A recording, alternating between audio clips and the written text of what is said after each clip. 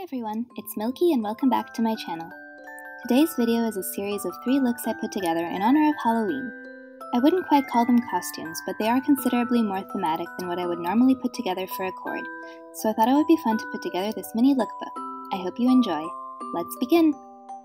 This first look is inspired by a classic, Alice in Wonderland.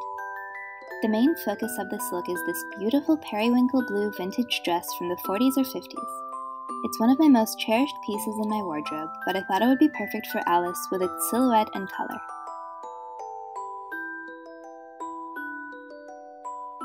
On top, I added this chiffon apron that I made a while ago. I think it's such a cute piece for layering.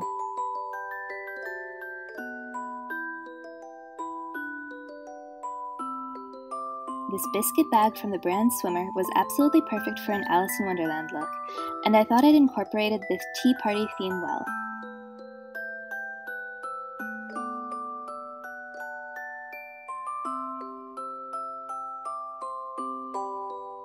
I love adding accessories onto outfits, and I thought this rabbit skull necklace from the Etsy shop DefyJewelry brought a slightly creepy touch to the look. I also wore this beautiful Macaron necklace from BB&B Deco to further the tea party theme. It's a sugary sweet contrast to the skull necklace.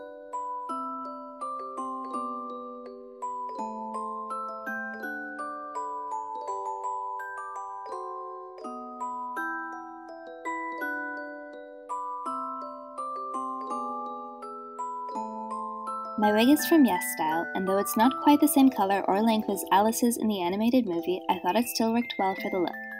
My hairbow was a free gift from the online shop Cordial Official.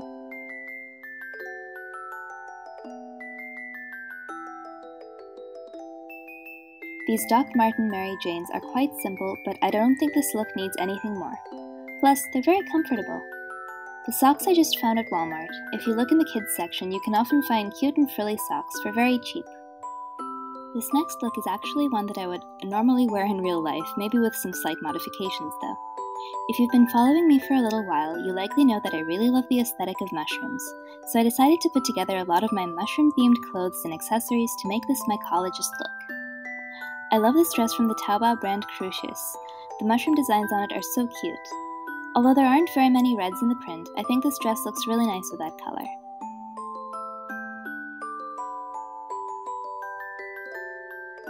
I wore my La Maison embroidered blouse from Amavel underneath it, with this beautiful Bordeaux cardigan from Lisa layered on top. On the collar of the blouse, I have this very pretty mushroom brooch from the brand Peppermint. I think adding pins onto the collars of blouses looks so cute. I'm wearing the Miss Scarlet wig from the brand Dreamholic. It's one of my favorite wigs. I'm wearing a cheap beret from AliExpress with some more Peppermint mushroom brooches pinned onto it to make it more interesting.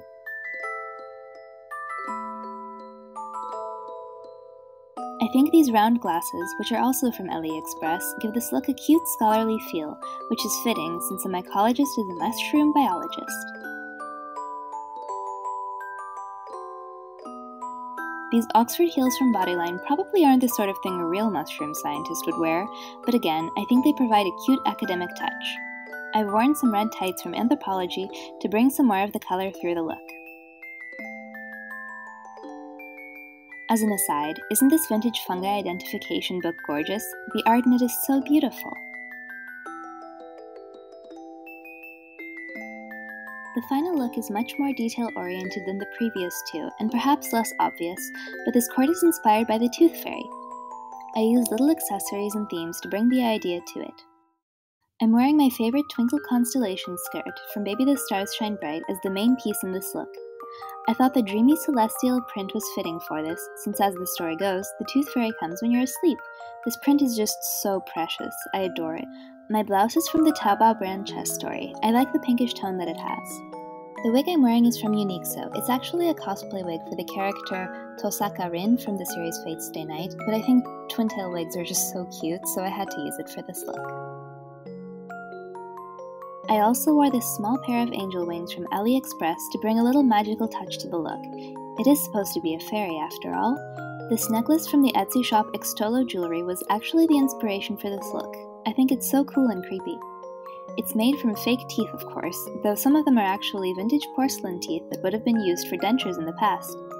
It's such a weird and unique piece, I love it. I incorporated some iridescent tones onto my eyelids and lips to give this look a dreamier feel. I also put little confetti stars on my cheeks.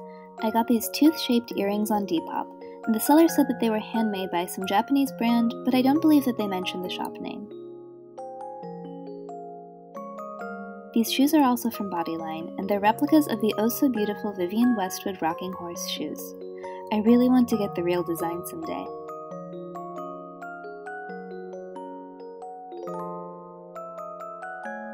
So, let me know what your favorite look was.